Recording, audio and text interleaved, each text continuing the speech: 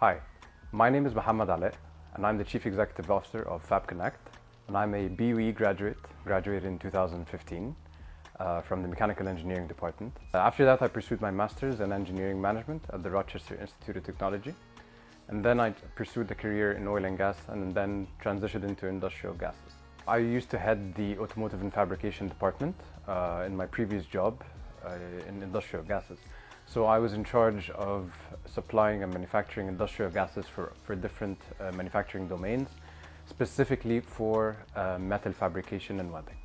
So what we did was we had a lot of connections with these guys, and I would see a lot of SMEs that would go out and purchase very expensive machinery for them in order to pursue projects and manufacture different products.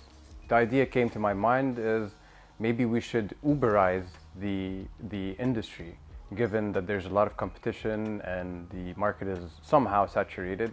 However, there's still a lot of capacity to be exploited.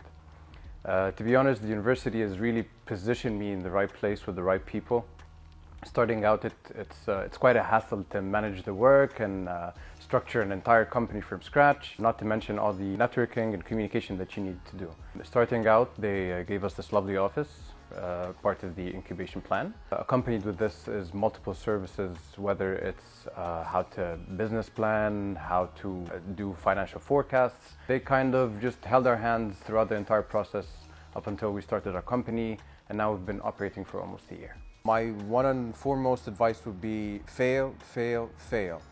Fail as much as you can and learn from all these failures, and make sure that you don't repeat them again when it's time to really bootstrap and start doing your own thing. So try as many things as possible, start a business, do freelancing jobs, do as many courses as you can.